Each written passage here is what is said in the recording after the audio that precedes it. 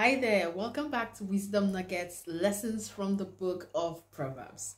So I embarked on a journey to study the book of Proverbs throughout this month of August 2023. I started, of course, on the 1st of August, and today is the 18th of August. Now, reality check, I am not on the 18th chapter, because I missed some days. Yes, I missed some days. But the good news is I am still on track. The Holy Spirit is helping me. I have been consistent with the exception of those few days that I missed, right? I have learned something, however. I had scheduled that I'll be doing my study for the book of Proverbs at night. And I have discovered that nighttime does not work for me when it comes to studying, because the moment I am ready to study, usually I had scheduled that I would do the study last thing before I go to bed. So like while I'm doing my night prayers, I'll do the study and then pray and then go to bed. I noticed it wasn't working.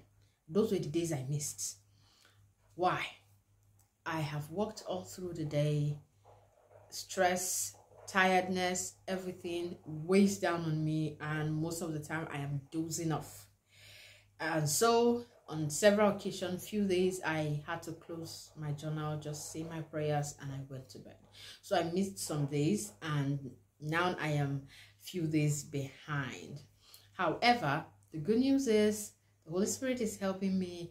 I am on course, I am studying, and the Lord is giving me teaching me so many things. And today I'm going to be sharing with you seven things that I have learned from the book of Proverbs, from chapter 1 to chapter 7. Of course, I've gone past chapter 7. As at the time I'm doing this video, I've done chapter 14. Right? And God have taught me so many things. So what I want to share, the first lessons that I've learned from the first 7 chapters, trust me, they are many. I cannot share all of them in one video. So I have chosen to share 7 of the lessons. So I'll be taking one lesson from each chapter, 7 lessons from chapter 1 to chapter 7.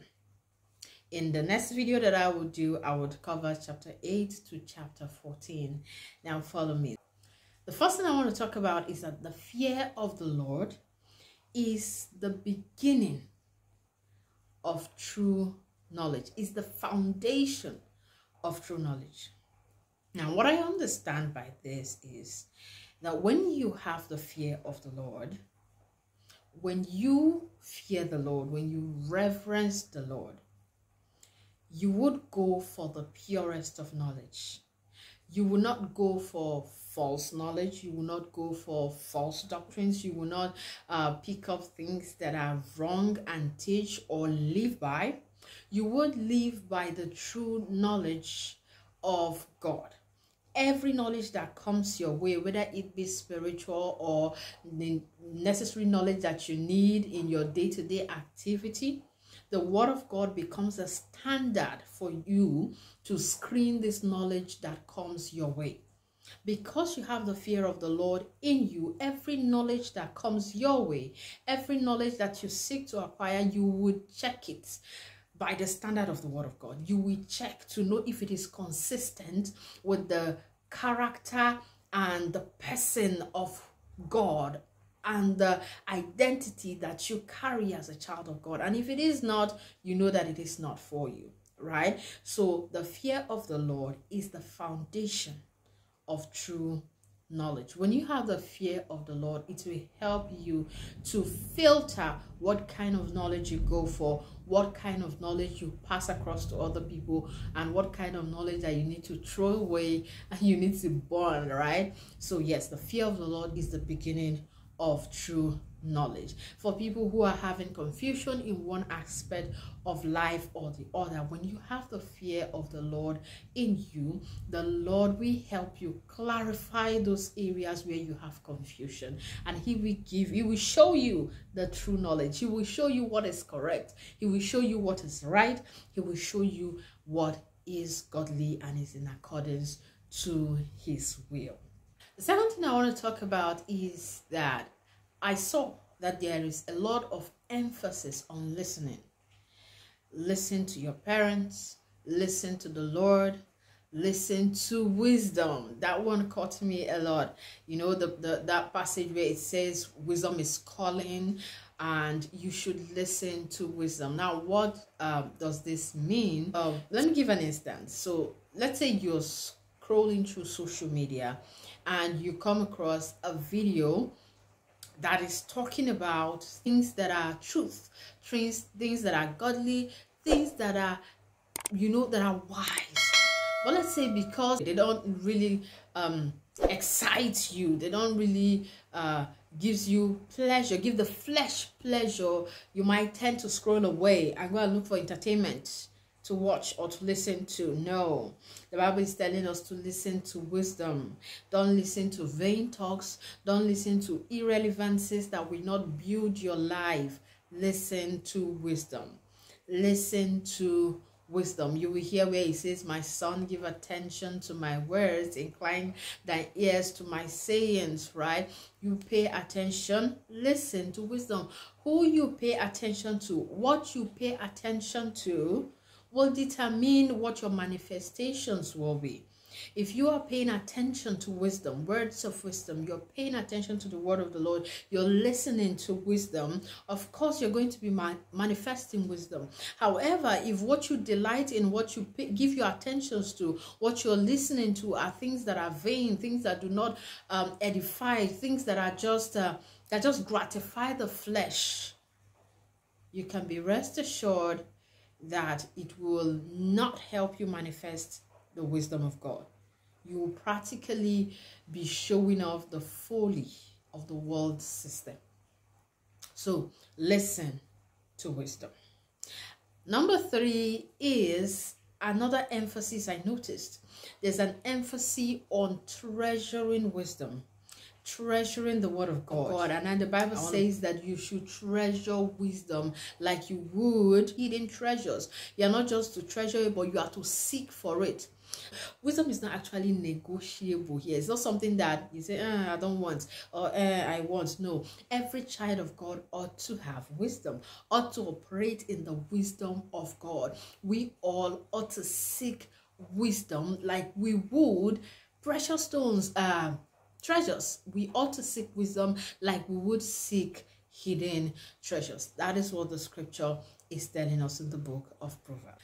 Coming on in number 4 is that I have noticed that wisdom, knowledge, and understanding moves hand in hand. All through the book of Proverbs, the chapters that I have read, you keep seeing it. It talks about wisdom, it talks about knowledge, it talks about understanding. They move hand in hand. So you cannot be looking for wisdom and not like knowledge. You cannot be seeking wisdom and hate knowledge and dislike understanding. No. If you must have wisdom, you must love knowledge. You must love understanding. A man of wisdom is a man of knowledge. A man of wisdom is a man of great understanding. So if you must be wise, just get ready. You must be knowledgeable and you must have understanding. Well, the good news is the Holy Spirit is there to help us. He's here to help us. Remember where we started from. The fear of the Lord is the foundation of true knowledge. Do you see it now? So if you want wisdom, you have to also have knowledge. You also have to have understanding. Now, number 5 is that we need to keep the word of God in mind. Oh, when I saw that, it got to me. We need to keep the word of God in mind. I don't know the exact chapter, but somewhere again it says that we should keep it in sight. So we have to keep it in our mind. We need to hide the word of God in our heart, like the book of Psalms says, right? So you need the word of God also inside. You should see it. You should think it. Why? Because when you have the word of God inside, when you keep the word of God in your heart, you will discover that decision making will no longer be a hustle or a hard thing for you. It will become easier. Why? Because the word of God will inform your choices. The word of God will inform the kind of decisions you will begin to make, and you will discover that what your decisions will become wise decisions. When we started in my last video, I told you one of the things that made me start to ask God for wisdom was because I began to think that my decision making was very poor, and as such I began to say, Lord, give me wisdom. I'm not making very wise decisions and I don't like it. So now scripture have shown me, God has shown me through scripture, that if I keep the word of God in my heart and I keep the word of God in sight, what happens? It will help me navigate life effortlessly, because with the word of God rich in me, the Holy Spirit reminds me, and I'm able to make good decisions, wise decisions to the glory of God. Can you see that the problem with which I came before God has been solved? Now, that was the enemy trying to make me think that wisdom was far away from me. Meanwhile, wisdom was here all along. It was just me who was not recognizing wisdom, who was not listening to wisdom, right, properly. So now the Lord is showing me these things, and I am so glad and I'm so excited. Number 6 is that be open to correction. Be open to correction. When you are corrected, do not make excuses. Don't be quick to make excuses. Don't be quick to create defense, wall of defense for yourself. Be open-minded. Open-minded to corrections. They are not usually sweet, right? But we have to learn it. Now, this one hit right home because my husband used to tell me that I am not very open to correction, even though I would like to argue that, but he would always say that anytime I am corrected, that my body language shows that like I'm angry or of something of that nature, right? And so when the scripture said this, I pitched myself, saying, Lizzie, this is it. This is what your husband has been complaining about, right? So, you know, sometimes you can be a little stubborn. I'm a work in progress. The Holy Spirit is helping me, and this is him hammering it loud and clear. I need to be open to correction. Are you like me? When you're corrected, you don't like, you know, it doesn't like, especially when the correction does not come with words that are laced with grace and salt. You know, some corrections can come in such a blunt way, and instead of us to accept the correction, we tend to start finding fault. Why did you have to say it that way? You should have said it in a better way. You should have collect the correction first. Take the correction first. We will tackle how it was said later. But first of all, take the correction.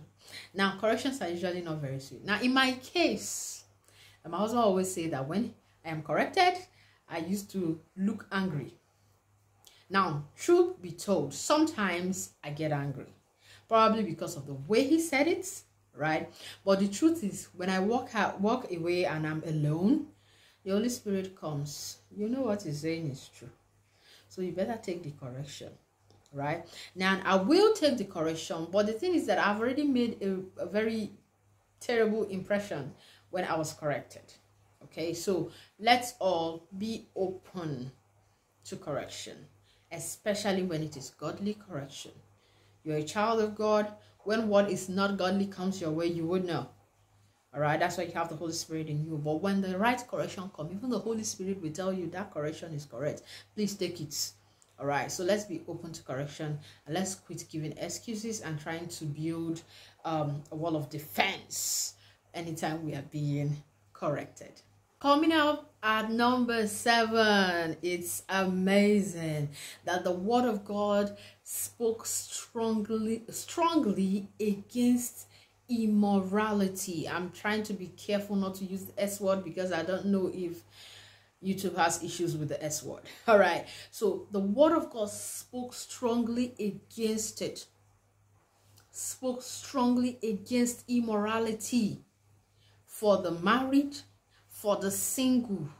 He spoke strongly against it. That's what, oh Jesus, you need to read it. Oh, the word of God is strongly against it. The word of God gave wisdom on what to do to avoid falling into the trap of the harlot. It is there in the book of Proverbs. Let us read our Bible. Oh. Let us read our Bible, especially for those Christians who defend infidelity in marriage, who defend immorality for the singles, and they call it whatever it is they call it. The Bible is against it. God is against it. I saw it and I was like, okay. Now, I knew that God was against it, and I knew that scripture spoke against it, but I never knew that there was a strong evidence against it in the book of Proverbs. I know about Hebrews, all right? Marriage is honorable with bed undefiled, all right? And a few other scriptures, but I never knew about Proverbs. You need to read it. Go and read Proverbs. Go and read Proverbs. I think it is in chapter 7, chapter 6 and 7. I think it even encroaches into chapter 8. The Bible is strongly against it. Keep yourself holy. Keep yourself for the Lord. Honor God with your body. Honor God with your body. Not just with your lips. With every fiber of your being. Honor God. And you will be glad you did. So these are the 7 lessons that I have chosen to share with you today. I'll see you again in my next video on wisdom nuggets, lessons from the book of Proverbs, when I'll be sharing with you lessons, 7 lessons again or more, from Proverbs chapter 8 to 14. You don't want to miss it. I promise you, it is loaded. You don't want to miss it. Now, let me know in the comment section which of these lessons resonate with you, which of them spoke to you, which of them are you going to take and implement. If it is all, let me know it is all right. Now, don't forget to give this video a thumbs up, subscribe to this channel if you haven't done so, share with your friends so they can follow me as well on this journey as we learn together from the book of Proverbs. Again, you can take up this challenge and also start your own journey to studying the book of Proverbs and gaining the wisdom that God has for you in this book. Do it. You will love it. I'll see you in my next video. Until then, stay original and be authentic about it. God bless you.